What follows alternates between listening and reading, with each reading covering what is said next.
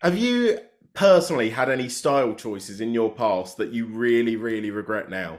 Yes, yes. I mean, upon a quick Google of like back in the early Schitt's Creek days, when I was like, I don't know, what do you guys think? And then I was just kind of like blindly led into the realm of like a person being like, I think this is going to look great on you, and me just being like, I believe you. You'll know what I'm talking about if you do a Google. Um, No, I think you look great in every outfit. Was that good?